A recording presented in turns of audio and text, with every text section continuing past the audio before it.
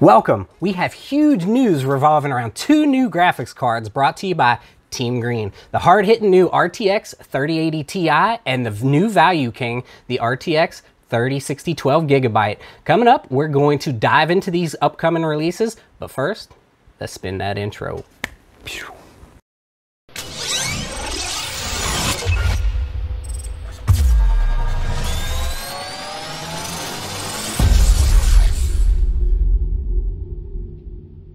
Alright, let's quickly go over the RTX 3080 Ti and the RTX 3060 12GB editions. And here's all of our beautiful different variants of cards. Can't confirm these are the actual versions that we will be getting for the 3080 Ti or the new 3060, but these are the classic models for the 30 series as it stands. So confirmation, a number of sources have revealed that these do in fact exist. About a month ago, HP first revealed them in a driver release where it showed the 3080 Ti 20GB and also the 3060 non-Ti 12GB. Then more recently, Asus had recently put it on their site in a drop-down menu where you could actually select the cards, although it didn't actually go to the card pages. It just had it on the drop-down as selectable, and it did show, in fact, the 3080 Ti with the 20GB and the 3060 12GB. Then the more concrete is the registration with the EEC, the Eurasian Economic Commission, where Gigabyte has 13 different variants of the 3080 Ti 20GB and 6 different variants of the 3060 12GB cards, all listed. Generally, this happens right before these go into production, or right as they start production on these. They have to go ahead and get them registered to have them ready for release when that time does come around. There's been so many sources now that have revealed these two specific cards, such as Tom's Hardware, PC Mag, Hot Hardware, Video Cards, Tech Power Up, Guru 3D, and a ton more. I've had a number of people, specifically in Discords, combating me, saying, oh, these cards probably don't exist, or where are you getting these resources? Oh, it was just Asus. And no, it wasn't just Asus. There's multiple sources. These are coming. It will be a 3080 Ti 20GB variant and a 3060 12GB rather. So here are the specs that have been leaked out on the 3080 Ti, 20GB GDDR6X. It's going to have a slightly lower memory speed than the 3090. It will have 19 gigabytes a second of memory, 320-bit memory throughput, which is slightly cut down from the 384-bit bus of the 3090. The shader cores are the same as the RTX 3090.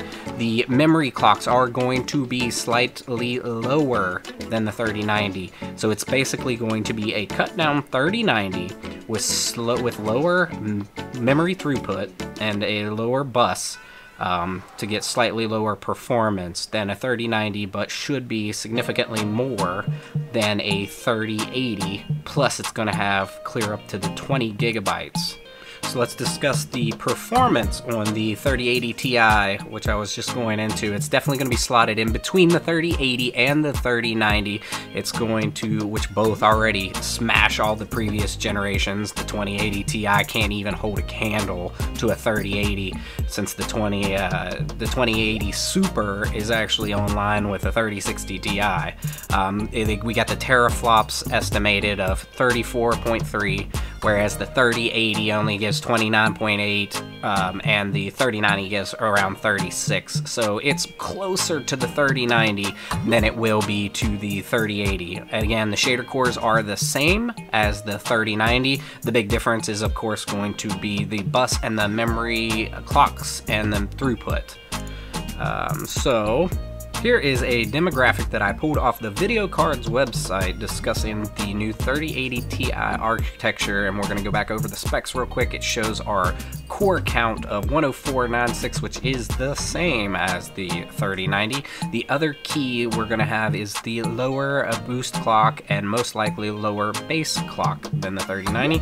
It's going to have the 20 gigabytes GDDR6X as we stated. The memory clock's going to be slightly lower at 19 gigabytes per second. It's going to have less memory bandwidth than the 3090 and a lower memory bus of 320 rather than the 384 on the 3090. Let's jump into the 3060 specs. We're going to have 12 gigabytes GDDR6. The shader count is estimated at 3840, which is actually about 1,000 less than the 3060 Ti. So the 3060 Ti has 4864, whereas we're going down to 3840. The bit bus is going to be 192, whereas the Ti has 256. So the clock's going to be around 1627 with a boost of 1852. So it's actually going to have a slightly less throughput. It's going to have 1,000 less shader cores, and it's going to have probably a slightly lower clock on it. There has been a very interesting rumor that I not necessarily can confirm, since it's only been on one or two sources that I could find, is that they were going to treat this card, the 3060, much like the old GTX 1060, where they came out with a 3 gigabyte and a 6 gigabyte variant to cut down cost for different levels of gaming. Igor's Lab, which is a very trusted source, has mentioned that there is a possibility that they do this, but more within a 6 gigabyte variant for the 3060 and a 12 gigabyte variant for the 3060. That would be a pretty interesting approach, and I think it would cover a lot more gamers in a lower market, and then you could have about a $50 price offset. Not sure if that's actually going to fly. I haven't found enough sources to actually go out on a limb and say that's true. So then let's continue on to the RTX 3060. It will equal the 2070 Super, which makes complete sense since the 3060 Ti equals the 2080 Super. It's going to have the direct competitor of the new RX 6700/6800 XT. They're also rumored to have 12 gigabyte memory and a 192-bit memory interface. It's going to have 1,000 lower shaders than the 3060 Ti, as I mentioned, and a lower bus, but most likely still around a 20-ish% performance hit between the 3060 Ti and the 3060. It's projected at 14.2 teraflops, whereas 3060 Ti has 16 teraflops. And here is a quick chart on the projected numbers. I believe this one also came from Video Cards. So here's the key spec differences. We're going to have the 1,000 less cores between the 3060 and the 3060 Ti. It also lists the 3070 up here, which is a large step above. The memory capacity of 12 gigabytes DDR6 compared to 8 gigabytes DDR6 in the 3060 Ti, which would make sense if they dropped a 3060 with 6 gigabytes as well to slot below it in the memory. Slower memory bus at 192, bandwidth's going to be lower at 384.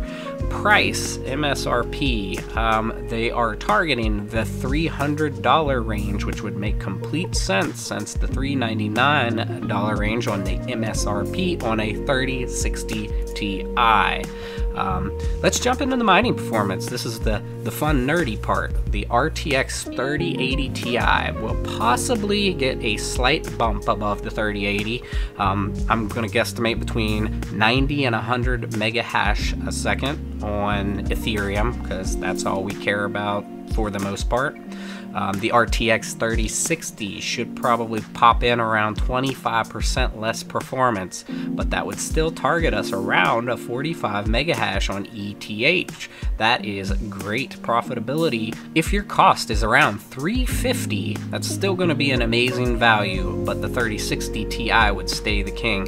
If your cost is down at $300, then this will definitely be in contention for the most efficient cards for mining happening in the entire marketplace. Here again is our cost prediction. RTX 3060 12GB, $350 for a base model. In comparison, the RTX 2070 released at $599 on their heyday. The RTX 2070 Super was actually released at $499, whereas the RTX 3060 we are projecting a 6GB at $300 if they make the 6GB base model. The RTX 3080 Ti we are looking at a target of $1,000 to $1,200 for a base model. In reference, the 3080 is currently at a $700 MSRP and the 3090 at a whopping mind-blowing $1,500. So if you're getting near 3090 performance at only $1,000 with the new 3080 Ti, it is a no-brainer. It's going to be impossible to buy because they're going to be such an amazing value compared to the 3080 and the 3090. So when is the release timeframes? They are projected to release at mid to late Q1 of 2021. All eyes on the January 12th GeForce event for the update. We are most likely going to get some information following this January 12th presentation by Nvidia. So hopefully they tell us, yes, these do exist and these are in production. Do not expect these cards to find their way to shelves, to markets before Chinese New Year. Chinese New Year is February 11th through the 17th. I would more expect late February, early March for these to be in the hands of the public. Reality check. Best part. Availability. A hyperinflated seller's market. 25% to 50% markup is what is occurring in the market. There is a terrible supply, there's huge demand, there is scarcity, which is equaling insane prices. Can we actually get these cards in our hands? That is the question. We are hoping that by March, the market starts to stabilize, but as it looks right now, we are not getting close to that. Bots are still buying, bots are crushing us, people are getting alerts, people are on Discords, people are following YouTube. We are all trying to get our hands on the current 30 series cards, and it is not working very well. So, taking all that into account, more cards are going to be into the market. Can you get them? Can you get them at MSRP? Fingers crossed. Let's all work together. Let's get these cards down. Well, there you have it, a brand new big boy card as well as a value performance king, both brought to you by Team Green. Were you able to pick up any of the new 30 series cards? If you were, go ahead and comment down below. Tell us about what you got, where you got it, and how you got it, and maybe even how much you paid. Everybody wants to know. Make sure you check out our 30 series buying guide, and hopefully that can help you to acquire a 30 series card as well. If you got any entertainment out of this video, if you enjoyed it all, or if you just feel like it, make sure to smash that like button and follow us for future content. Thanks for coming along, and enjoy the ride.